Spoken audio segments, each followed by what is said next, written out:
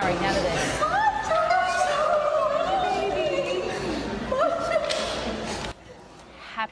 Happy faces here. A Sacramento family gets the surprise of their life as their dog, lost nearly 2 years ago, finds his way home. And it's all thanks to the Bradshaw Animal Shelter and the microchip that came up as a match. News tonight, the emotional reunion this family thought would never be able to cry over.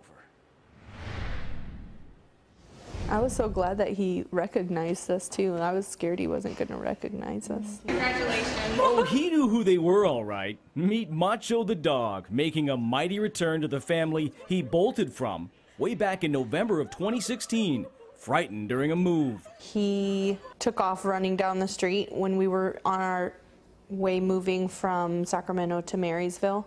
And I think the move kind of startled him and he just took off running. Never to be seen again until this week, when the Bradshaw Animal Shelter called to say, hey, we've got your dog. We would have never found him if it wasn't for the microchip. But to get the chips to fall into place for this special reunion, Mom Harmony wanted this to be a real shocker. The mother of 5 told her family they were at the shelter to sign up to be volunteers. Well, as the tears flowed. The daughters realized this was the best surprise of their young lives, and the pain of what it was like to lose him. He was like my best friend, and then when he ran away, I just kind of broke down and fell apart. Well, that nightmare went away. Hi, baby. Replaced by a family portrait on their comfy couch they thought they'd never again pose for. A macho moment full of meaning and a message. You can go outside?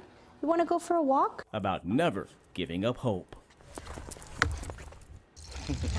Macho's had a limp there, but he's all good. Happy dog. We received this story from a viewer tip. If you have a story idea, please let us know. You can use Twitter, Facebook, or send us an email to news@cbs13.com. Dave?